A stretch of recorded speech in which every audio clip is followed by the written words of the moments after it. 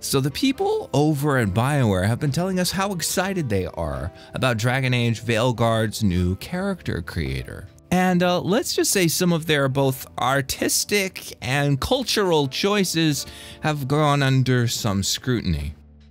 In an age where, after the massive success of Baldur's Gate 3, non-binary character creation has become the norm, and let's be honest, this probably reflects what DMs have done in the tabletop RPG scene for non-binary and trans players, probably for the past 10 to 15 years. But like that white person who goes to Africa and feels they really haven't gotten the full experience until they let the flies land on the child so they can feed them, Bioware just had to one-up them.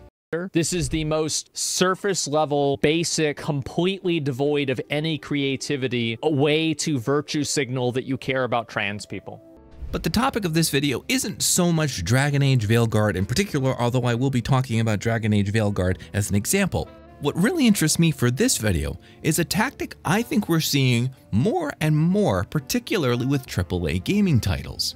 Now, I've made videos on this channel about Dragon Age Veilguard before, being critical of how I thought the game looked and that I thought it was going to be another mediocre, watered-down RPG in a world of AAA developers that are convinced no one wants complex RPGs that replicate tabletop systems, in spite of the fact that Baldur's Gate 3 was the best-selling Steam game of the previous year. Now, I'll talk about the reasons for that maybe a little bit at the end of this video, but what I want to talk about right now is a practice I think we're seeing more and more in the gaming world, and it is people trying to save their careers within the gaming industry by intentionally rage baiting gamers to create negative hype from people on the internet in order that, should the game happen to flop, they can say, well, I mean, it wasn't our fault. Obviously, the most notable example of this would be some tweets made by the Concord devs after the absolute abysmal speed-running record success of Concord in failing. And it looks like Veilguard is probably going to follow suit. Just for a bit of reference, in the videos that I've made on the past for this channel on the topic of Veilguard, one of the things you get to see is you get to see the analytics of the people who are interested in videos on that topic. Those videos were generally 40 plus and over, entirely male, not a single person that Google could identify as female clicked on those videos at all. I think between them they're at 7,000 views, so out of the 7,000 people interested, no women. Now in marketing, I'm pretty sure that's called a reasonably stilted demographic. A demographic they must know is not going to respond well when they come out and say that they're creating the game's character creator to resemble The Sims, a game that could not possibly be less represented by the target demographic of the Dragon Age series. They are 100% aware that taking the "we're doing The Sims" thing is not at all appealing to their own demographic, and they're conscious of that. They're also conscious of the fact that everyone who's ever posted something on the internet is that the minute you take a very strong political stance on a controversial issue, you're going to get all kinds of people coming out of the works, calling you all kinds of horrible things.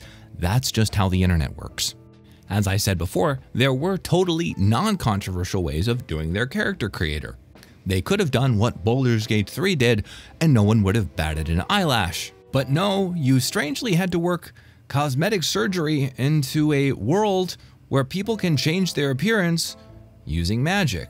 One can only hope they've discovered silicon so they can start coating the shields in it to protect you from Dragonflame. This all comes, of course, during a massive media blitz by client media for the game, as well as larger YouTubers.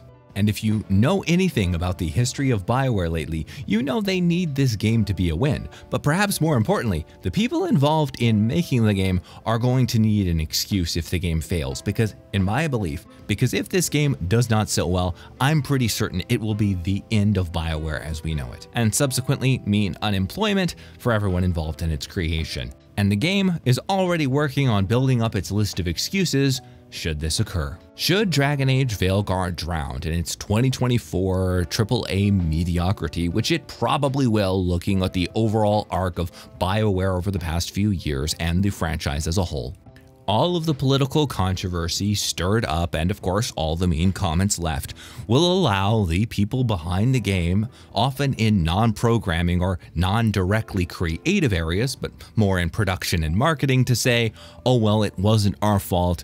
It was an audience of bigoted old men, and there's not really anything we could do about it. We were just trying to do the right thing, and what do you know, it didn't work out.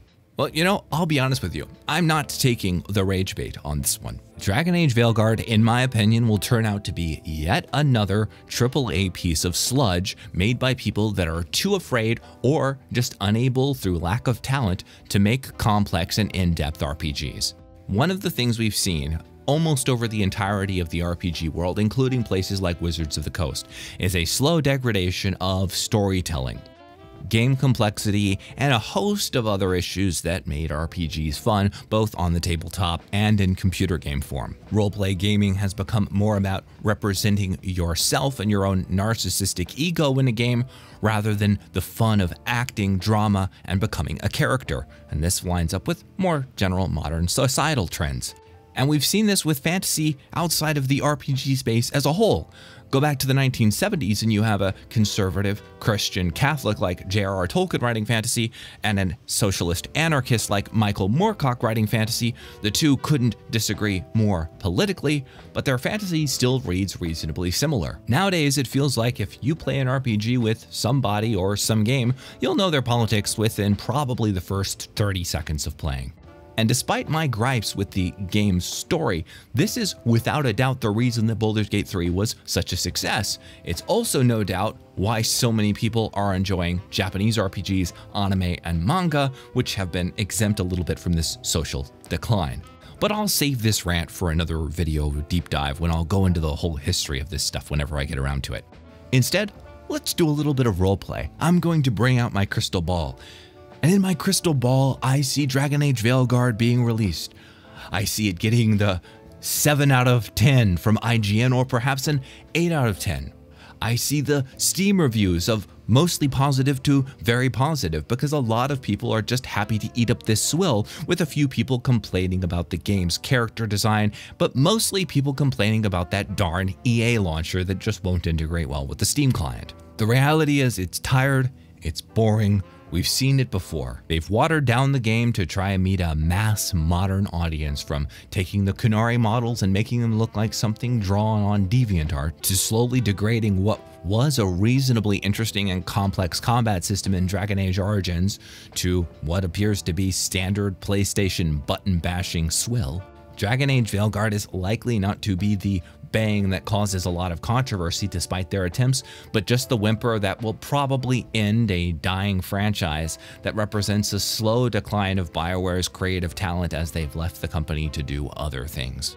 Normally when I'm critical of a game on this channel, I'm kind of secretly also hoping that it surprises me as much better than I thought, and I can say I was wrong. But in the case of Dragon Age Veilguard, I kind of hope the game is a massive flop, that it probably ends Bioware just being around after their recent failures, so we can stop seeing them drag the name through the mud. The very fact that the people at Bioware are happy to work with the people over at Maxis, the designers of The Sims, probably one of the most EA swill-based DLC companies in gaming, really shows you just how far the company's fallen. If you watch this far into the video, do give me a like and subscribe. As I always say, I'm a small channel and it really gives me a dopamine hit to see the people enjoyed the videos. So with that, please do like and subscribe, don't take the rage bait, and I'll see you in the next video.